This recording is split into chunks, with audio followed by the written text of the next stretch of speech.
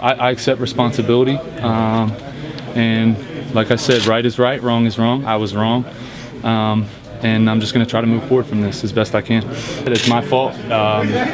You know, by waking up late, I put myself in an unfavorable position, and you know, now I'm going to have to deal with the consequences. You know, I do recognize that, you know, those cops have a very difficult job, an important job at that.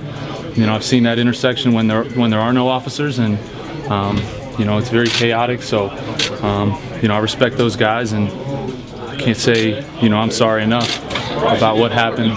Eli's one of the best teammates I've ever had, and he was just supportive. He was there for me, you know, and I'm there for him, and I support him all the way. So we have a great relationship, and you know, right now my goal and my focus is to help myself get ready, but also help Eli, and be there for him in whatever ways I can. But I do appreciate Eli, and he reached out, you know, later that day, and it meant the world to me. So it really meant a lot coming from Eli.